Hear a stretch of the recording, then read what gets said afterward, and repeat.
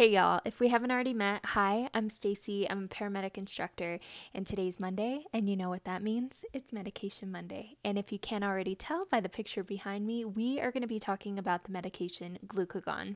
So Glucagon is most commonly referred to as the generic name Glucagon, but you may also hear it referred to as its brand name, which is Glucagon. And it falls under the drug class hormones because it's specifically a pancreatic hormone. So how does this medication work in the body, or what's the mechanism of action? Glucagon actually stimulates glycogenolysis, and what the heck does that mean? So that's a fancy way of saying that glucagon causes the breakdown of glycogen in the body.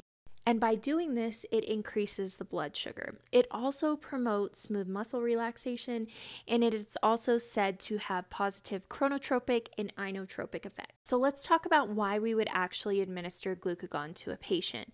The most common indication for administering glucagon to a patient is hypoglycemia, and this is specifically when we are unable to administer a sugar product. So say our patient is unable to take oral glucose, so they can't protect their own airway, and we are unable to start an IV line in order to administer D10 or D50 or whatever kind of sugar product. Another reason why we may administer glucagon is if our patient is experiencing a calcium channel blocker overdose or a beta blocker overdose. Unfortunately, we don't typically have the amount of glucagon that would be needed to serve as an antidote for these types of overdoses, but it is an option more in the hospital setting. And another reason why we would administer glucagon is to anaphylaxis patients, but specifically patients that are unable to receive epinephrine. Let's say they have advanced coronary artery disease and they've been advised by their doctor to not have epinephrine or adrenaline under any circumstances. You could administer glucagon in these situations, or in a patient that maybe is on beta blockers and the epinephrine that's been administered has been antagonized. We can also consider glucagon IV in these situations. And the last reason why we may administer glucagon out in the EMS field is for what they refer to as steakhouse syndrome or an esophageal obstruction. So let's say our patient was chowing down on steak or honestly any type of food, and they have some piece of the food lodged in their esophagus. Typically, these patients present with drooling, feel like they need to cough out the obstruction, but they're unable to. It's very uncomfortable for the patient, and this would be a perfect situation to give our patients glucagon because it just relaxes that esophagus and allows that obstruction, or we hope it allows that obstruction to pass through. A contraindication of this medication is going to be hyperglycemia or high blood sugar. And before we get into dosages, make sure you abide by your local protocol, stay within your scope of practice. The typical hypoglycemia dose for glucagon is 1 milligram. So in this picture, there's 1 milligram in the vial, and that's usually how it goes. The patient would be receiving the entire vial, and they would be receiving it intramuscularly or a shot into their muscle.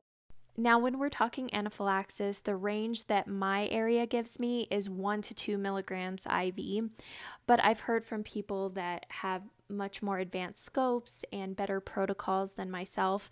They say that the amount of glucagon that you would need in these situations is very large, just like the overdose dosages, which unlikely you're going to have it on the ambulance. And for steakhouse syndrome, it's typically 1 milligram IV.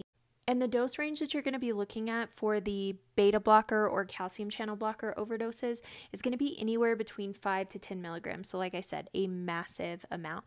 And the pediatric dose is going to be 0.1 milligrams per kilogram. Adverse reactions of glucagon could be tachycardia, nausea and vomiting, and also rebound hypoglycemia.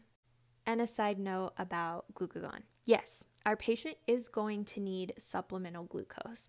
So this could be in the form of you just telling the nurses, hey, I administered 1 milligram of glucagon.